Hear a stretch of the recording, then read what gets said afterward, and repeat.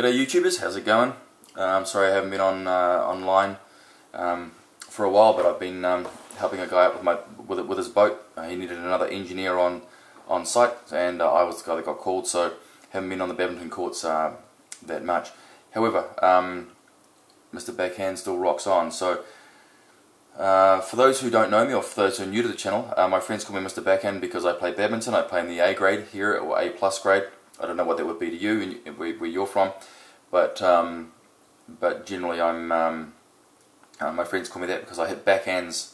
Essentially, well, they say I hit backhands like Torfik all the time. I don't know if that's true or not, but I could certainly reach the back of the court with no hassle. The only person that can hit like Torfik is Torfik. However, a lot of you new subscribers are welcome to the channel, and all the new watchers. I guess some of you are curious and some of you just want to keep an eye on me, but either way, welcome. It doesn't matter who you are. What's new? Well, new website's up and running, MrBackhand.com, with all new videos on it. Much the same information, we've just added a bit more. We've split the video up into different segments, and now it's got a security codec on it, so that's good for us. But it's still MBG, so you're still good to go. So MBG, money back guarantee, for those who don't know what that acronym means. I use a lot of acronyms, so I'll try not to do that. However, I've got a few emails here. Now, when people email me, I try not to. If you don't want to go onto YouTube, we'll respect that. I've always said it, and we still do it. People email us all the time. Generally, when I come back and check my emails, I've got a flood of questions from people who are just struggling out there. So, millions and millions and millions and millions and millions of people play badminton, and a very select few are good at the game, and the rest just struggle. So, for those who are good at it, well, you're done. You don't need us. But for those who are struggling, sometimes you need to talk to somebody, and I guess that I'm accessible on YouTube, where some of these academies are very expensive to go to, or maybe you don't have the money to join them, but you'd still like to know. Either way, we're here. So, first question comes in from Mixie45. G'day Mixie45, whoever you are. Generally, your email is you're struggling. What technique do I use? Mixie, I don't use technique. Most modern day badminton players don't use technique at all. They use what's called racket skills. So that might sound a little bit crazy, but you really need to understand how a badminton racket works, because that's what you're holding on to. If you don't understand how a racket works, then no amount of technique is really going to help you.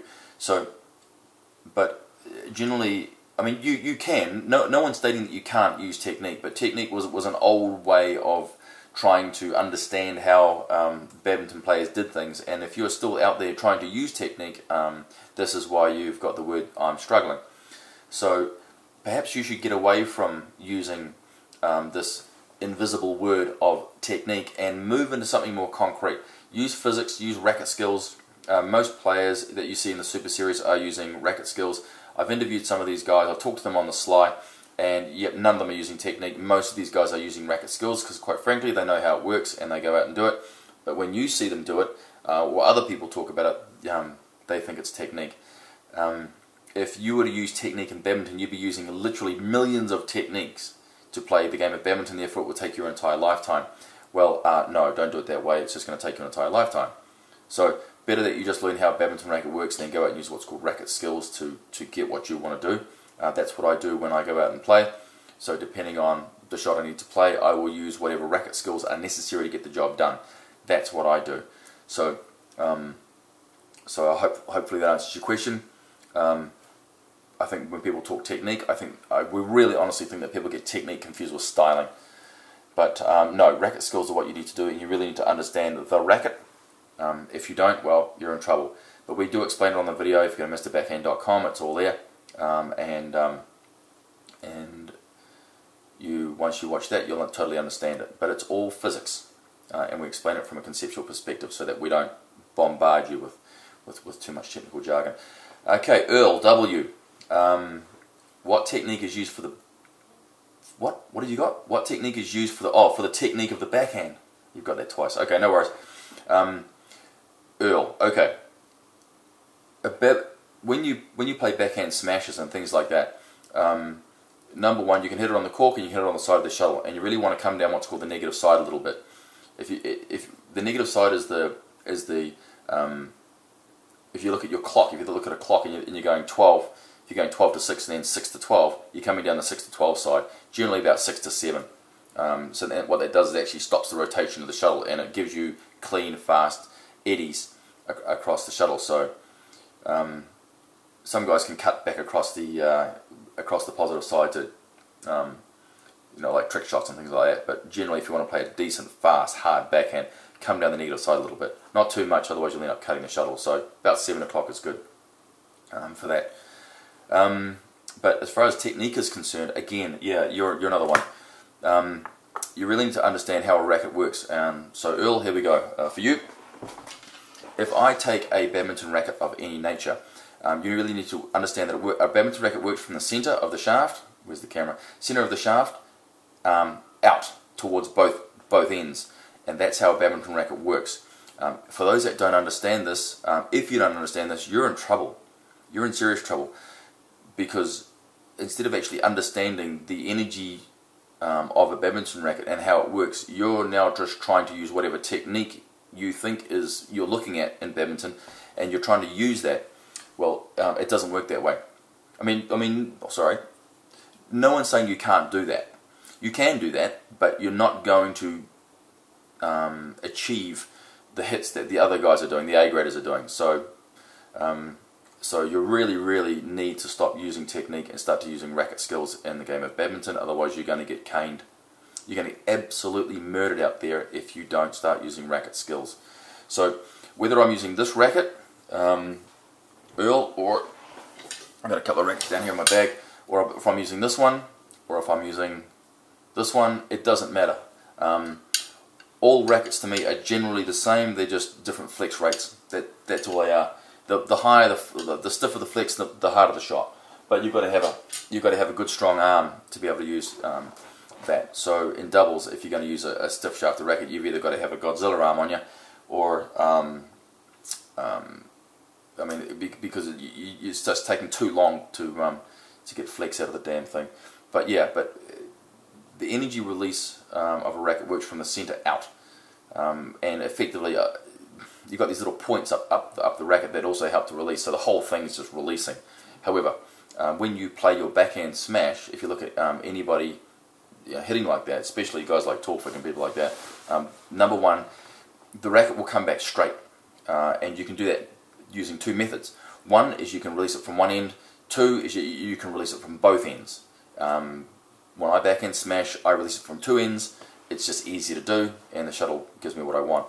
But while you do that, come down the negative side a little bit, and that'll help you out. So, what does the negative side mean in badminton? That's just a terminology that I guess we use. So let's try and give that some meaning for you. When you look at a shuttlecock, because when they make feather shuttlecocks, they put the feathers are essentially left over right, and they're always left over right. So the shuttle, when it's coming at you, if it's going to hit you in the face, it's actually spinning clockwise.